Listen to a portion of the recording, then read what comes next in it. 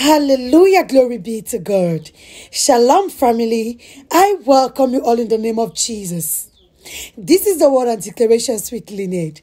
If this is your first time seeing me or coming across my channel, thank you so much for making that decision to click on this video. Please do consider to subscribe, like and share so you become part of this amazing family.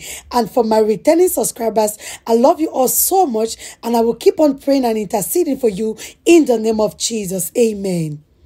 Father, we thank you for today. Lord, we give you all the praise. Father, we glorify your name, for there is no one like you. Father, we thank you for another day in your presence. Lord, we pray for this word that is about to comfort.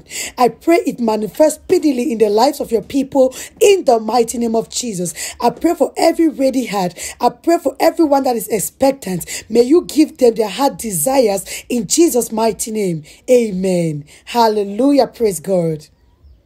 The Lord says they have changed their strategy. This person I'm talking to, the enemy has been attacking your breakthroughs. The enemy held your finances and blocked your marital destiny.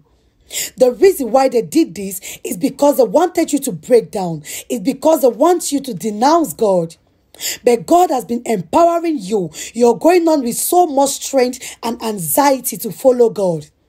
This is getting them so angry, and right now they want to attack your life. Right now they want to kill you.